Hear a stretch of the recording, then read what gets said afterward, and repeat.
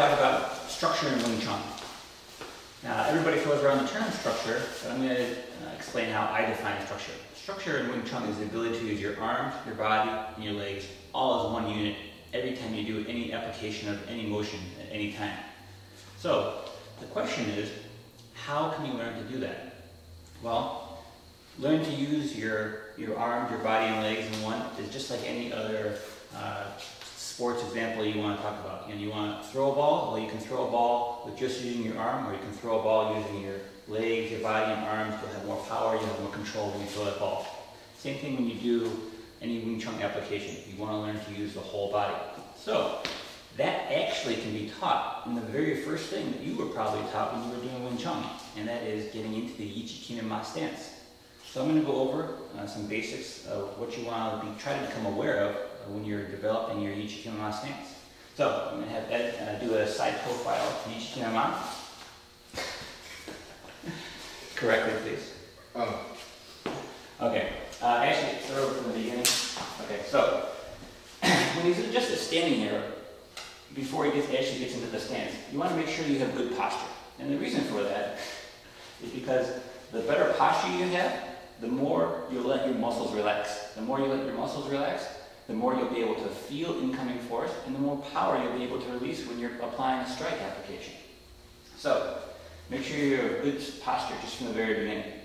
The next step, as he crosses his arms and rolls and pulls his arms back, this motion right here, as you pull your arms back, is creating a little tension in your shoulders, and that tension is actually what's connecting the arms to the body. And we'll get further into that tension later too. The next step that he's going to do is get into rolling his hips forward and bending his knees. Now, that rolling the hips forward is actually what's going to connect the legs to the body. And the bending of the knees is actually what's going to bring the body into the center of the foot. So, the next step as he completes is to open up and open up on the heels. Good. So from here, you can see that he's got good posture, and he's got the proper tension on his arms, and the proper tension in his hips as well.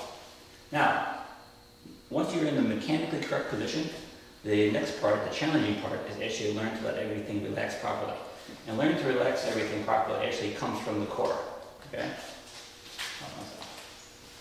Let me just be slow, sorry. Learning to let everything relax actually comes from the center. Once you learn to let the center relax, then you can learn to let the abdomen relax. Learning to let the abdomen relax, then you'll be able to feel if the hips are tight and everything in between. Once the hips are relaxed, then you'll feel it down the line. The legs into the thighs, the knees, the calves, the ankles, the feet, ultimately everything to be supported by the ground itself. That's the connection you're looking for, is that everything is mechanically in the correct position, and then you'll be able to have the correct musculature to be able to support that correct position. Now, a simple test that your Sifu can do to you to see if you're in the correct position is just simply touching on the guy's chest. That's actually what you don't want to do, is lunge towards the guy. When you're doing the stance, and if your Sifu's testing your stance, he's not testing the stance to see, how much force you can hold in that singular point. No, the test actually is just by touching the person right here, is to learn to let everything relax and let the force come into you so that you can feel the connection into the body, through the hips, into the knees, into the ankles, feet, and ultimately be supported by the ground. That's what you're testing for. Now, how can you do that with the arms too? Now, like I said, this arm, your position right here is teaching the arms to have some tension on it. That tension you actually want to carry out if you were to go into the fighting position as well, because that goes into the fighting position. Now, as your Sifu can test your stance, he can just push on the stance right here, and it should be the same thing.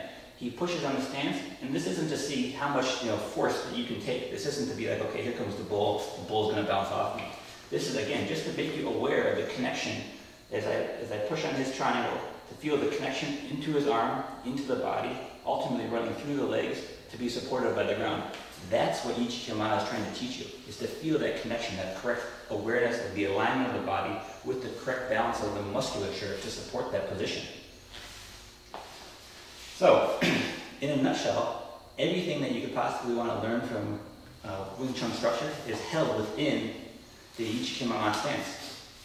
So, some people say, that a good stance is one that could support, if somebody's pulling on your legs across. And some people say that, you could develop a stance that if somebody's pushing on your hip, that you should be able to push it away from you. But that's just muscling the force. I say a good Wing Chun stance is one that allows you to feel the connection of the arms, the body, and the legs onto the ground while being completely mobile. It's the way Sifu did it, it's the way America does it, and it's worked out pretty good so far. So for your consideration, I'll give you the best thing you could ever learn in Wing Chun, and that's the basic YGKYM stance. So let's go over just a couple differences. I'm going to do a couple applications, and you can tell me which you think is the better use of structure. So I'm going to have Ed come in. He's just going to do simple pot punch on me. Come in, pot punch. Okay, that's example A, we'll say. Now we'll go with example B, and he can come in and lap punch. Okay, so think about it for a second. Bear's gonna win this with me? Yeah, of course. Of course. All right, so if you thought about it and paused it, the better example was example A, the use of better body structure. And the reason for that is he came in and did the pot punch. He came back here and slid forward, just jump style. Came forward here, use of the whole body moving. You never want to just use the arms, and you want to just use the body. I come in here, the whole body's adjusting, the arms moving forward at the same time, and then I can come in and do the other strike as well, adjusting the whole body to come in to do the strike. So that's what you're trying to develop when you do Wing Chun structure, is that you used to be able to keep your body upright, keep everything connected, keep everything relaxed, and be able to constantly adjust that force. All right, good luck.